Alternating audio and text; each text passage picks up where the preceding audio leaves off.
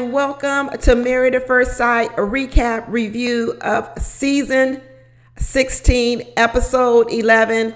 And my name is Deborah, and we're going to be talking about all the various couples. I do separate videos on each individual couple. And at the end of each video, there will be links above my head, and you can click on them and go to the next video. I'll also keep the links in the description box and also in the comment section. You can just click on it there as well. And now we're moving on to the next couple, and that's going to be Kirsten and Shaq. And this week, like I told y'all, this is the king and queens of the flip. That's what I'm calling this whole week. That's what they should have named this whole episode of this week. Kings and Kings of the Flip. Like I said, Eris is the founding organizer of this social club called the Kings and Queens of the Flip. And let me tell you, Kirsten is giving him a run for his money because she is the queen of the flip.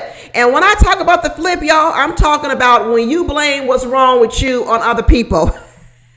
And you don't have to do none of your own work. And all you do is keep coming up with suggestions on what the other person should do so you can stay just where you are, because you're not the problem, they the problem. When you got messed up emotions and you don't know how to love and you don't know how to open your mouth and you don't know how to talk and you don't know how to solve problems, you know the best way to stay there, you start telling other people what they need to do. The reason I don't talk to you, Deborah, is because you got on a green shirt. Or when you change your shirt, maybe I'll talk to you. You go out and you change your green shirt, you come back, they come up with another reason. Well, the reason I don't want to talk to you is because your hair is all in your face. They keep you running around fixing stuff about yourself, and they don't have to do a doggone thing. And let me tell you, that's who Kirsten is. Kirsten is the queen of the flip. The queen of the flip. Zero accountability. I'm talking zero. And this episode was horrendous. You know, this episode opens up and it shows Kirsten once again with no homemaking skills. She don't even know how to repot a plant. Woo, woo, woo, people, I tell you. So now we know she don't know how to decorate a house. She doesn't know how to source furniture. Talking about COVID. That was whatever. Okay, that's another excuse. Like I said, everything Kirsten doesn't know how to do, she blames it on other things. Why don't you have any furniture? Oh, because it was COVID and the furniture takes 6 weeks to get here. Girl, you ain't ordering. She act like she importing furniture coming from Italy and all these other kind of places. Girl, you could have easily gone down to any department store anywhere and got you a nightstand. Give me a break. A nightstand. We're not talking about you had to have a nice furniture. You could have had anything from IKEA or Walmart, Target. Anywhere you can go and get you Amazon. You could have gone anywhere and had you a nightstand. And you talking about everything takes 6 months. That ain't true. Amazon got Amazon Prime, a 2-day delivery. She act like we fools. And then we figured out she don't know how to mop a floor. And then we found out she don't know how to decorate for a party. I don't even think Kirsten knows how to cook. We ain't seen her cook nothing. And now we know she didn't know how to pick out a plant at the local nursery. And now she don't even know how to repot a plant. Oh, but she got 2 degrees, a master's and a bachelor. Oh, I don't know if I want to scream and shake Kirsten, if I want to just give her a hug. You know, part of me, the auntie in me wants to go over and say, girl, come on over here. Come on over here. Come on, Kirsten. Give me a hug, girl. But if we're going to make progress, we have to stop the flip. We have to stop pointing out things in other people. And it doesn't even mean that some of the things she may point out are not true. Sometimes they are true and sometimes they are valid, what she says, but that's not the point. The point isn't to keep making other people better. The point is to make you better. Because even though if you point out something in someone else, it does make them better. But what happens is it doesn't make you better. This is why you don't grow. So what will happen is, let's say you're the type of person that every time you're with a person, when something is wrong in a situation, you know, maybe your relationship is going poorly, whatever, what you do is you tend to point out what they did wrong. Now, they might have done those things wrong. They might be doing it wrong. They may have that problem you point out. So it's not that you're lying, but what you do is you point it out in them. So let me tell you what happens. Walk with me, people. What happens is you're actually sharpening them. It does look critical in the beginning, but what you're also doing is you're sharpening them. But you know who you're not sharpening? Yourself. Because you've taken a zero accountability. So then what happens is during the relationship, all you do is point out what they need to do differently, what they do wrong. That's what you do. And then next thing you know, the relationship becomes contentious because that person gets tired of you taking zero accountability and blaming them for everything. So, but during that relationship, they actually started working on things about themselves. You know why? Because they were conscientious. They did listen to you. They did say, you know what, that is a part of a problem with me. I am going to work on that. So you're in a relationship with them for a year, 2 years. They work on those things. By 2 years, what they realize is, dang, I actually have done a lot of growth. And guess what? You, the person who likes to blame, hasn't done any growth. None. So then you break up. That person goes on to a new relationship. So when they show up in the new relationship, they're actually a better person thanks to you, because you were so critical of them, always telling them what they did wrong. They actually grew and got better. They go on to the next relationship and they come in that relationship better. So their new partner gets a better version of them thanks to you. But when you go into your next relationship, guess what you haven't done? Grown. Because you never accepted any accountability. You never grew. You never changed. So all your partners get better and better and better and better, but you stay the same. This is what happens when women will say, you know what, all the men I date, somehow or another after me, they get married. This was what was Jasmina's problem a couple of seasons ago. Remember, Jasmina used to tell the story that she seemed like she was the person who got men ready for marriage because she would date them, and then next thing you know, his next girlfriend or wife, he would marry that woman. What Jasmina was so critical, took zero accountability. What she was really good at was pointing out everybody's flaws, sharpening you, making you a better person. So when you left the relationship with her, you went on, and the next one was like, oh, dang, he a wonderful man. I thank you, Jasmina. But Jasminas of the world, the Kirstens of the world, they stay the same. They don't grow. Because they're too focused on sharpening other people, trying to make other people better, so that way they can sit back and do nothing and take a zero accountability. That's why Kirsten is here now at 32, doesn't know how to mop a floor, doesn't know how to cook, doesn't know how to throw a dinner party and decorate a house and be ready on time, and doesn't know how to repot a plant. Because probably when someone probably tried to tell her about it, she blamed them for it. But you know what Kirsten knows how to do? She knows how to hang out with a girlfriend. She knows how to have a good time. Kirsten is a lot of talk around women. She loves to talk to women. But where she has her problem is with men. It's the same thing Gina said in her clip. Gina's going to talk about it next week. Gina's going to say, I was raised by a single mother, and so I know how to get along with women well. I know how to open up to women. I know how to have conversation with women. But when it comes to men, I struggle.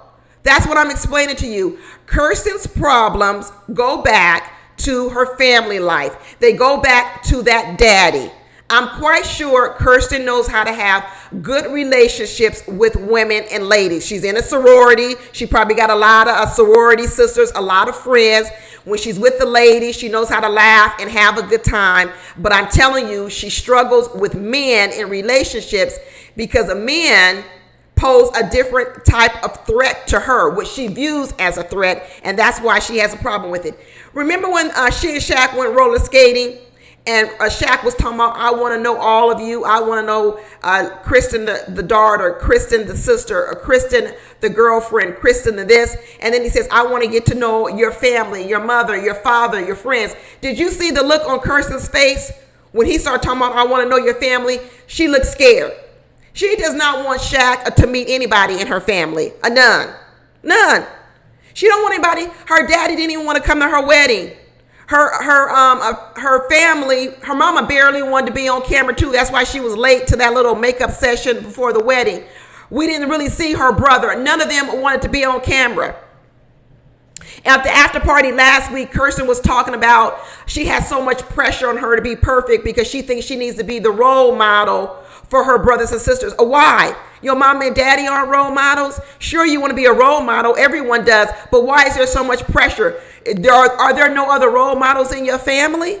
Is all the pressure on you to be the role model? There are no other successful people in your family, people who are living right, doing things the right way, where you don't have to be the complete role model for your brothers and sisters? What's going on, Kirsten? I'm telling you, Kirsten's life is in chaos in the background, and this is part of why she doesn't want anyone to see it, especially a man. She doesn't want a man to get close to it because she's afraid that if a man got close, he would judge her for it, and then he would reject her.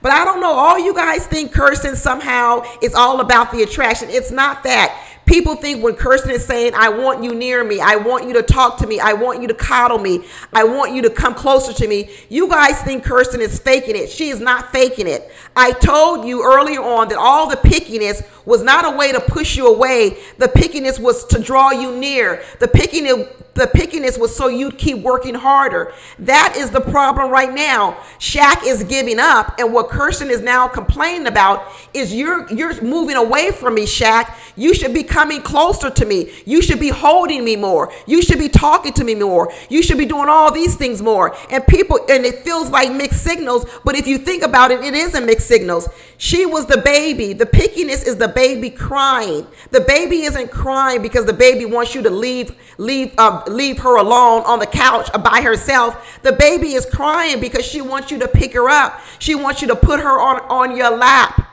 She wants you to play with her.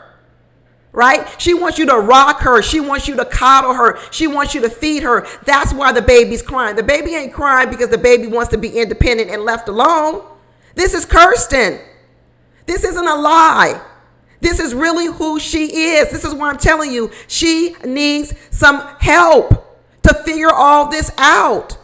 And people should stop saying she's being fake and phony and she's playing for the cameras. She's not. This is who she really is. She told you that it was a problem in her last relationship that she didn't open up in the relationship. She told you that the last man cheated on her. He was with her for 4 years, that they lived together. He probably did cheat on her because it was probably like, I can't get nothing from you. She probably was withholding a sex from him and probably blaming it on his inches. Because she knows how to flip things and she knows how to blame you for it, even if there is some truth to what she's saying. Now, this is what I'll give her credit for, some of her truth. I don't really see Shaq actually doing romantic things with Kirsten. Now, I understand why he's not doing them because how it started, because what she did was she used that pickiness and that I'm going to talk about your looks to keep you away. It's the same thing Gina did over there with Clint. We're going to get to that video.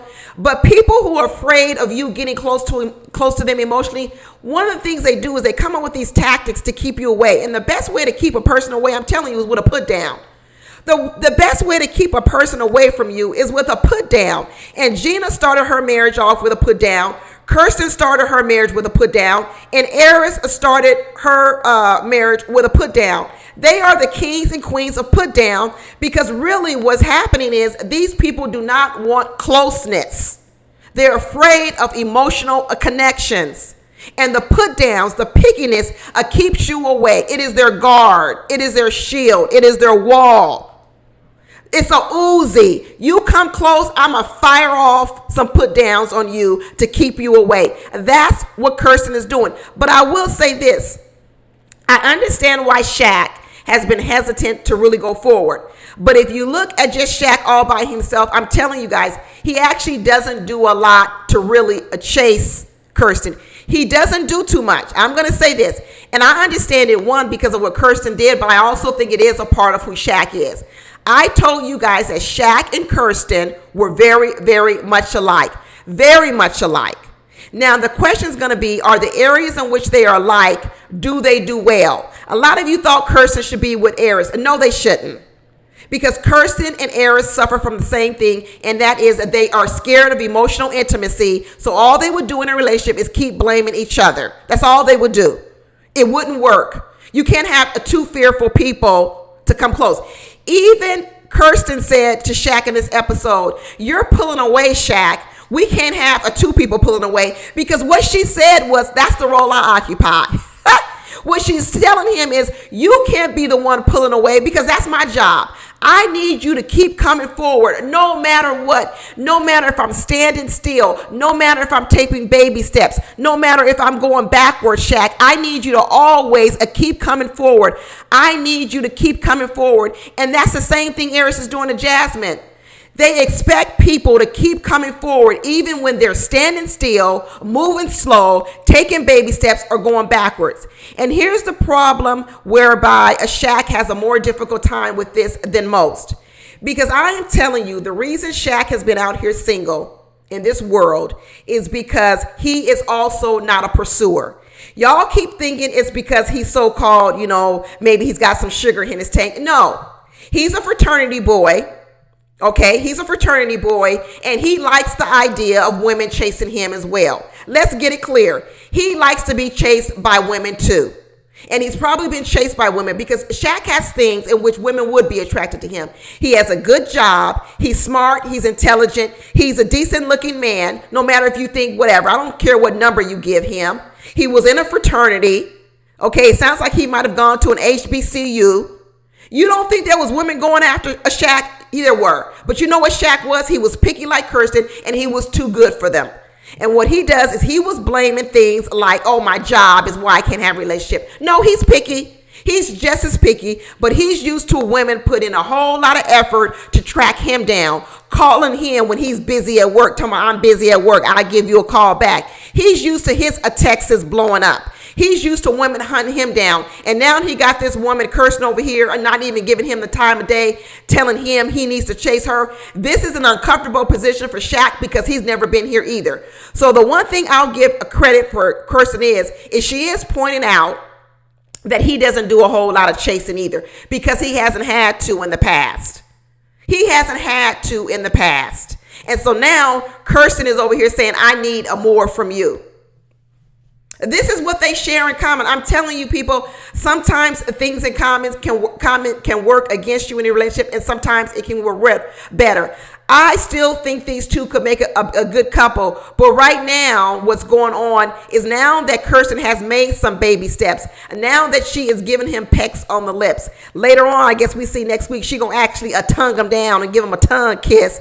But now what you got is you got the ego of Shaq is all hurt. Because he's in the after party, y'all, and he says it. He says, right now, all of a sudden, before you didn't want me, and now you all up on me. You know that song? Before you didn't want me, and now you all up on me. And now Shaq he's trying to now play the ego card. And now what he's going to start doing is he's going to be on some get back ego stuff and going to be like, nah, Kirsten, you didn't want me before, and now you want me. Ego. Even her girlfriend says, I don't understand how Shaq isn't doing these things you say, Kirsten, because at the wedding, he was all over you. Even her friends know these stories aren't adding up with Kirsten. If you notice what Kirsten does is she tells one story to one person and then another story.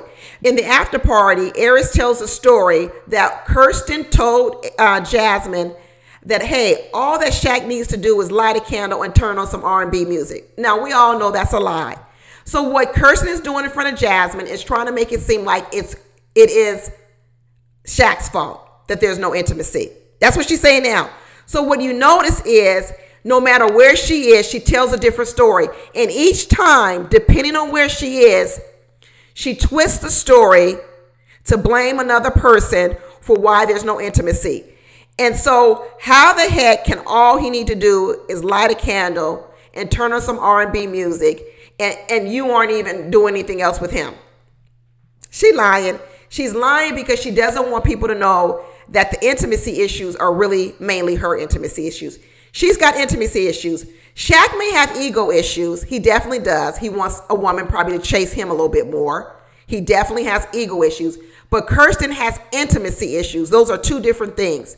Shaq has an ego problem and Kirsten has an intimacy issue. Like Kirsten said, you're not supposed to just walk in the house and just say hi and not come over, give me a hug and a kiss.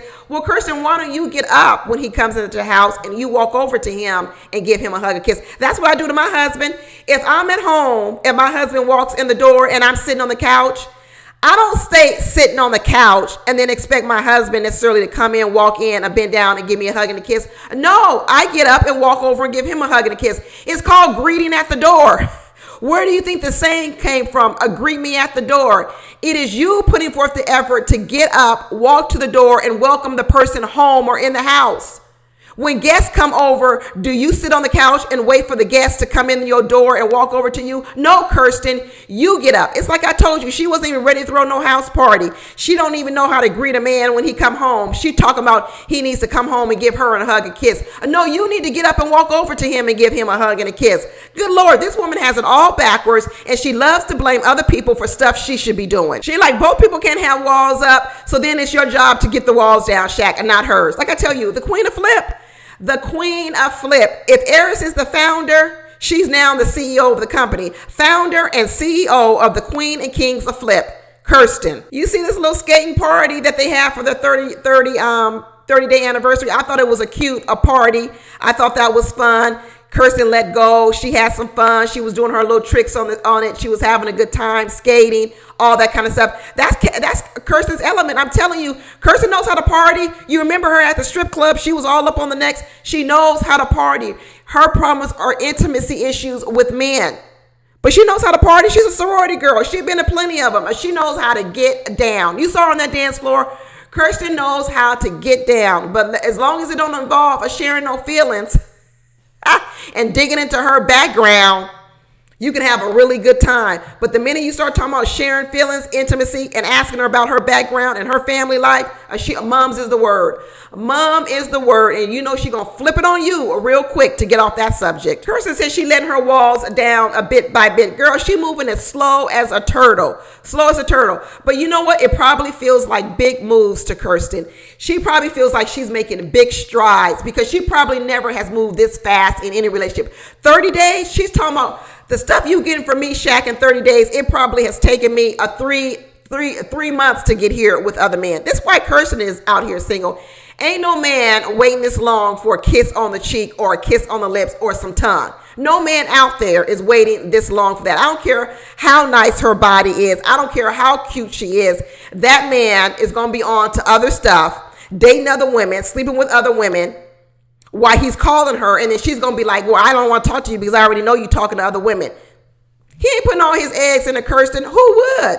She's too much of a risk. When Shaq sat up there and said, you put me on blast at that dinner, that's something we should be talking about behind closed doors. Why didn't you tell me you felt that way? Kirsten said, because you didn't ask.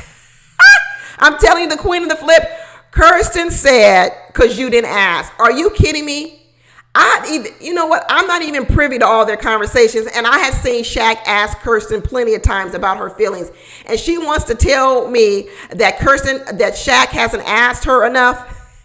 She said the reason I didn't tell you before is because you didn't ask, and next time you should ask. If you want to know something about my feelings, then you need to ask. So she takes no responsibility that if she has an emotion or she has a feeling that she should talk first. I'm telling you, the queen of the flip. The queen of the flip and zero accountability. Kirsten ain't going to grow one bit if she doesn't start taking accountability. Even if these two don't stay together, she needs to leave this relationship a better person, which means she cannot keep doing what she does in relationships, and that is the queen of the flip. She's got to learn to take accountability, and this idea that she's letting the wall down, she's doing it too slowly. She needs to do it faster. She's doing it at the pace she wants to do it at, and the truth of the matter is she needs to do it at a pace that's better. She needs to up her game. She may be comfortable with this pace and saying, well, I'm working on it, but that's too slow. That's too slow. She needs to come out of her comfort zone, and she needs to start doing things that are uncomfortable because that's where her real growth is going to come. And right now, she doesn't want to do anything that's uncomfortable to her. Nothing. And like Shaq said, it's always about Kirsten, because what it's about with Kirsten is always about Kirsten's safety and comfortableness. That's what it's about. In other areas of Kirsten's life, you can see how Kirsten actually is a giver.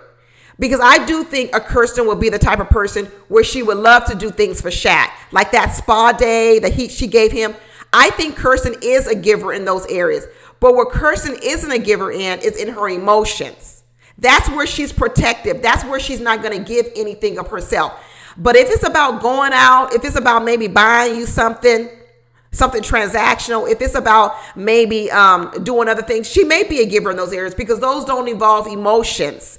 Those don't involve really opening up your soul. In that area of intimacy and her soul, she's going to be very guarded, protective, and stingy with that. And that is really what Shaq is talking about when he's saying it's all about Kirsten, what Kirsten wants on Kirsten's timeline.